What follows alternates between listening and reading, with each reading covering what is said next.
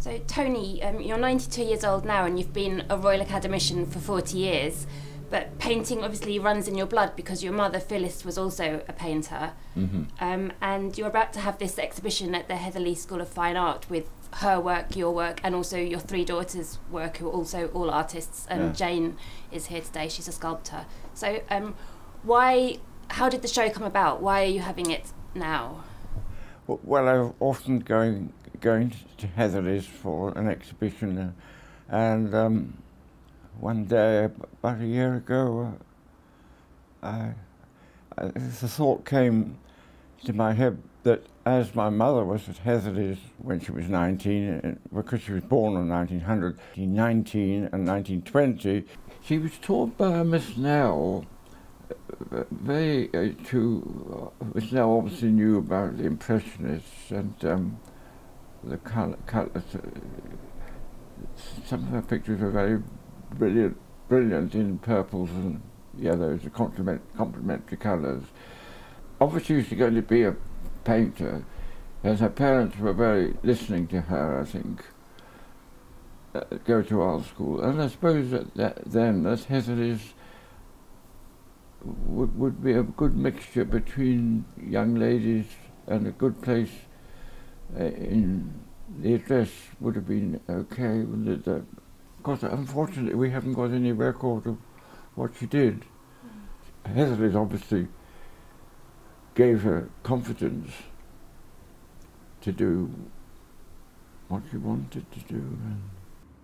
I knew we had the work tucked away, which had never been shown, and this was a chance to show her, really, for almost the first time since she died in 1929.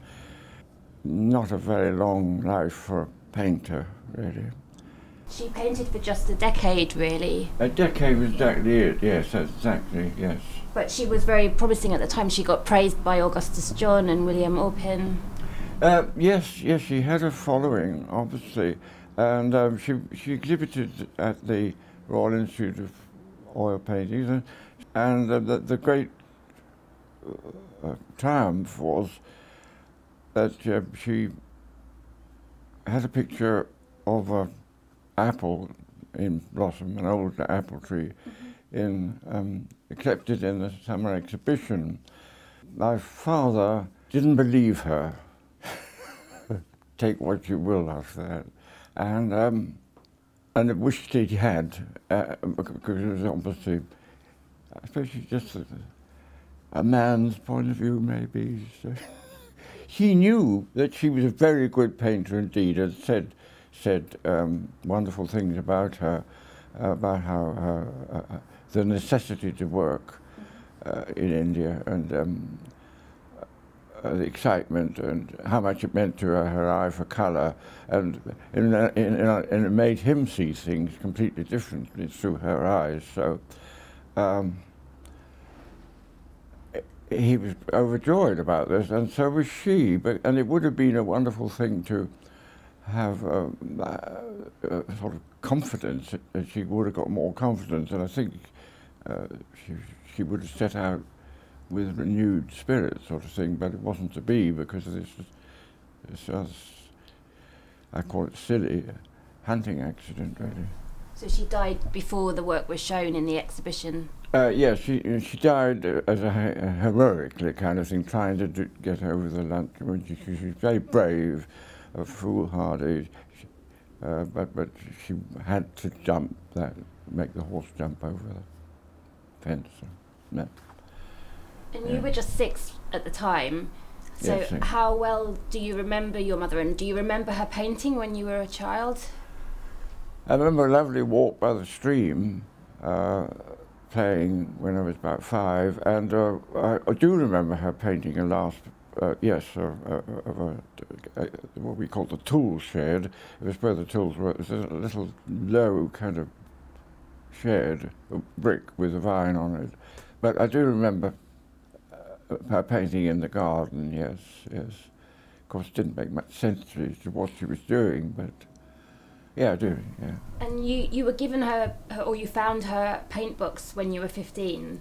true, yes. Were you already painting yourself by that point, or was that... Yes, I was, yes. I think that's why my father was, thought he'd hand the whole lot over to me. It was wonderful to have this old 16 by 12 paint box, which you'd have on a knee or taking out the landscapes. And it all had the smells of stored up, and the brushes and paint tubes, and what a treasure kind of thing. And Aladdin's cave. How influential do you think she was on your starting to paint and your becoming an artist? Obviously very, I knew what she could do, and she had an amazingly kind of positive and no hesitation. So I was in competition with her, and my father would say, not up to Phil's standards, or sort of thing. They kept me going, and to this day I look at pictures, having a coffee downstairs, and I can tell when I'm in the coffee works, her pictures look wonderful, and I'm inspired. And every time I see something new in the pictures, and so still one recognises her touch, her eye for colour, the joy which she got from looking at landscape, especially woodland scenes, and she was absolutely spot on with the light and shade of shadows. Now I try and arrest a shadow, but it's very different 10 minutes later and half an hour later, and I've lost the plot. She was like a laser beam. She could catch the sky and put it so that it made sense, like Constable. No hesitation ever, was there? I mean, have you? Yeah. I've seen the pictures. You know the pictures, yeah. how they are. Well, no hesitation to put the one word, but sort of direct. They're very sure, very determined, very direct, yeah. That's right. And I think you're rather like her, really. And I'd love to have met her. You're a much better driver than her. She had accidents. I think she's a bit accident prone, but you're amazing in your space. I skirt danger. You do, yes, that's right, yes, very good. And a good sculptor. So I think she got the physical sort of feeling which my mother had to continue the line. Yes, that came about through kind of why not include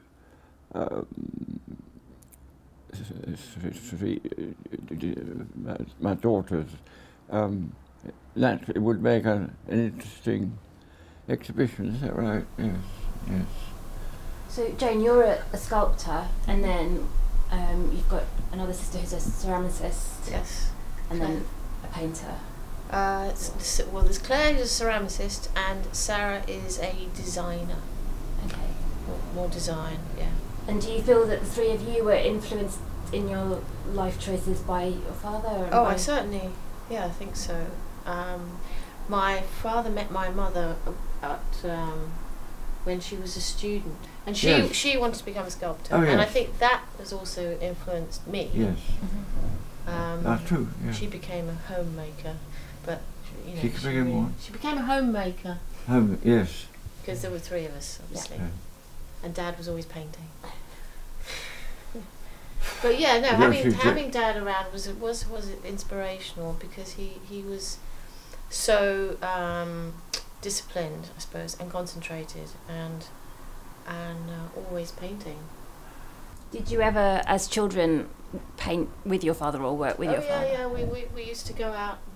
He used to lend us his paints, and I attempted to, but I must admit, I think I prefer 3 dimensions than 2. I find 2 dimensions a little bit restricting, but yeah. Can you tell us a bit about your practice and what sort of materials you work with? I tend to make quite large pieces that are often site-specific. Installations that involve lots of different sorts of materials. I've been through phases where I've used a lot of wood, a lot of construction, and at the moment I'm using feathers. I'm making things with feathers, and yeah, a whole sort of variety of materials. I think I respond very much to materials, and sort of tend to work through series of pieces with certain types of materials. So I wouldn't say I have a signature style in the sense that Dad does, but I do like making large pieces and trying to be ambitious, and which makes it often quite hard to show the work because of the space issues, and often they're quite fragile.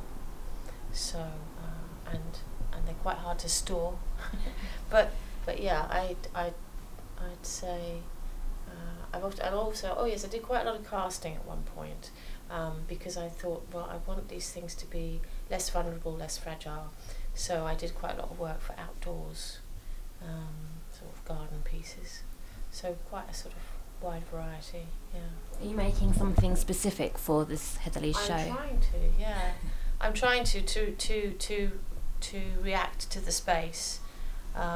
It's actually a piece, it's called Shrapnel, and it's slightly based on what's going on in Syria and around there. So I tend to respond to situations going on in the world and in my own personal life. I'm hoping that this piece will be quite dramatic. It will interact with the space, but it won't dominate the space. The large piece I made before this was called Toxic Tears, and it was based on the death of my father, my son's father, and that was quite a big piece, but quite emotional resonance I felt. Yeah. So Tony mentioned that he sometimes felt, compared to his mother, and his work wasn't as good or was as good. Do you feel that kind of? Oh, I know. I mean, Dad is a phenomena. I can't keep up with him really in terms of his energy and commitment to his practice. I mean, I would love to be a full-time artist, but unfortunately I have to earn a wage, and I teach part-time. Yeah. So you kept your end up all the time, yeah, in spite of being a mother and teaching. Amazing how you've got the studio now, and you go there whenever you can. Yeah. So you've got the necessary drive, which persistence, The Eyton drive. Something like that, yes. Claire's work is quite connected more probably with your work, in the sense that she's quite highly decorative, her work's quite, and quite gestural. I mean, it's very, very delicate, very sensitive work, but quite painterly, the glazes that she uses. So it'd be really nice. I mean, I think it'd be really nice for everybody to see the work together, and it's been great working together to try and put the show on, to design the private view card, and to write about each other, and to help each other out. It's lovely as a family, isn't it? Yeah. It has. It's brought us together quite a bit more. It's nice. Yes. And you've worked in lots of different media, so oils, watercolours, drawing, pastels. The works that you're going to show in this exhibition, do you know, are they all going to be paintings? Yes, they're all going to be paintings. I must admit that a lot of them will be portraits, right from the beginning, from a self-portrait I painted when I was 17, to my sister, and right through, because Heatherley specialises in portrait painting, so hopefully some of the students will have a look. The rest of the pictures are a couple of landscapes, a studio interior, or two, which I'm now doing. Staircase, maybe? A staircase, maybe? Oh, staircase, yes. It's a view of the staircase through the door, yes. That will definitely go in. And all of the portraits, were they done from life? Yes, I will say this also while I'm at it, that since I paint, some people call au plein air, I like to say just directly from nature. They all are done on the spot. They're never taken back to the studio. That's a different thing altogether. Because they rely upon the vivid kind of re-experiencing every time and moving the picture about until it actually makes sense, and construction-wise likewise, and sort of just gels. And some of them, like the studio interiors, take weeks. And how much do you plan them in advance? Do you sketch them first? No, I go straight onto the canvas. No preliminary drawing. No. The thing about Dad's mother's work is it is quite small, quite intimate. Yes, yes. And Dad's is more, I don't know, gestural, expressive. A little bit more flamboyant. Perhaps. Flamboyant, even, yes. Showy, maybe. Showy. A show off. Well, I do believe in getting your pictures about the place, and we are supposed to show. Even when they did cave drawings, they wanted the women in the cave to look at the results of their hunting. They did the things because they wanted to hunt, but the women who were doing the meals and sorting out the herbs which were poison, they must have been aware the men were showing off, I think, what a bison was, or 30 or 40, 50,000 years ago. So yes, I'm not a kind of hide away. I like to get out. You're following in the tradition of the cavemen. Yeah, that's right. I mean, I'm also good at going out in the streets now, which is very much like hunting, because especially when you come back, I feel like Van Gogh comes back. He'd come back and having had nothing to eat all day, and I'm sure he had some satisfaction having gone out in the wild. Yes, it's a little bit like hunting. Now I feel I'm concentrating much more being here, because of the further you take the picture, then the more you're going for, really. So I think this being in the studio and not trotting off to Egypt or India or wherever,